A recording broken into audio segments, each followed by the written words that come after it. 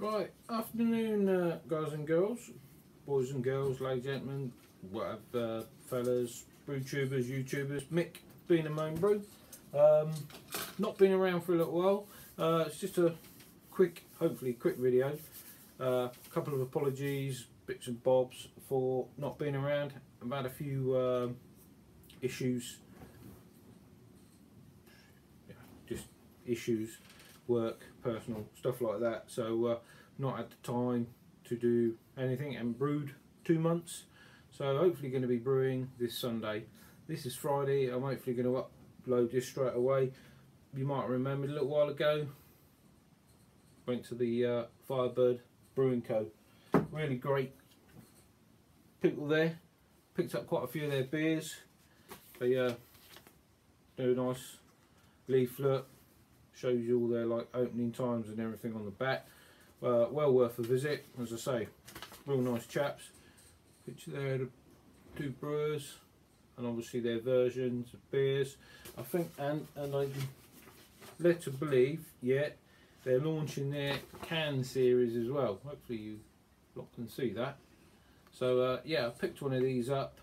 They're in Rudwick, which is West Sussex, West Sussex, Rudwick. I think it's Sussex, West Sussex. Yeah. So let's pop a beer open. What to do with the beer? Been busy all week. So this one is their cloudy wheat beer, coming in at 5%. I know it's not the proper glass. Should have drunk it a little while ago. So yeah, nice. Bottle conditioned, yeah, bottle conditioned. So I should have dumped the yeast in, shouldn't I really, but it's a bit cloudy, so let's have a quick swig. So yeah, quick apologies to I Want to Brew Chris, Red Dog Brewer, Steve Molson. I have done your beer reviews. I have uploaded them to the computer. As I say, I've just had a few issues the last couple of months, not been able to brew, stuff like that, but we're back on it. Got my mind back into it. We're back on it. So I'm well behind. I've got my porter series I want to do. One of them's going to be a tribute brew for what's happened, and I'll go more into that when we go to do the brew day. But yeah, so they're the 4 people. 3 people, 4 people? I think there are 4 people, 3 people. Ah, 3 people. And I wanted to say a big thank you to Steve Ogden, the Heathen Brewer, for the gift vouchers for the Malt Miller, which is where I'm going to go tomorrow, because they're doing a brew tube sort of brewy thing tomorrow. This is why I wanted to get this up, because I thought if you see me there, people might think, oh, we ain't seen him for a long time. So yeah, that's my apologies, and my big thanks for Steve for the vouchers for his subs competition. So I'm gonna use that towards this tribute brew that I'm gonna do, and hopefully it'll turn out. But yeah, I'm gonna do a porter series, so I've got some ideas for some imperials and some porters, about 3 or 4 different styles I want to do.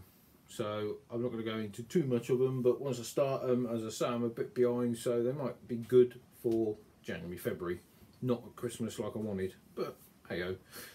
These things are sent to try us, and we conquer and achieve. So we've done that. As I say, that's very nice. That. Let me have another swig.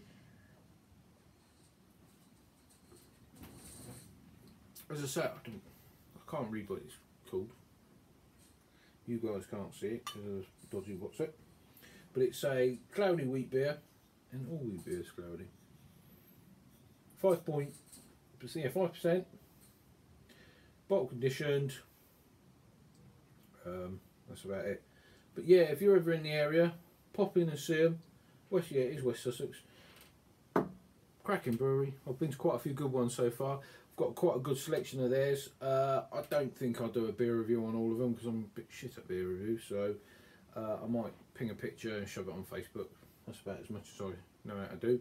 But yeah, I hope all you guys and girls are having good brews, good weekends. As I say, I will be brewing on Saturday. I'm going to be brewing my black IPA.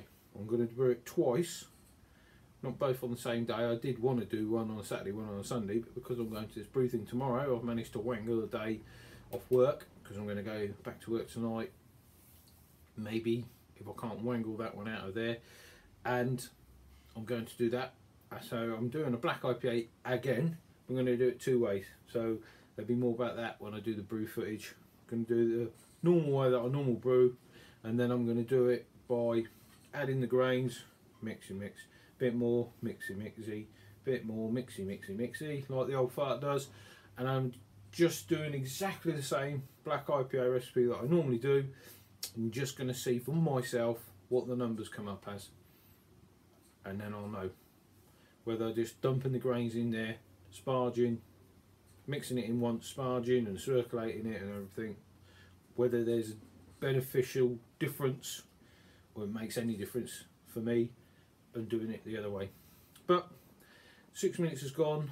As I said again, big apologies to I Want to Brew Chris, Red Dog, Steve Molson. I have done your beer reviews. I just haven't been in the right frame of mind to upload them and put them out there, but I'm back on it now, so I'll be putting them up. I think I might have even done all of Red Dogs. I can't remember that I'm that far behind, but I definitely know that I haven't done the last two from John and Chris, Steve and Chris.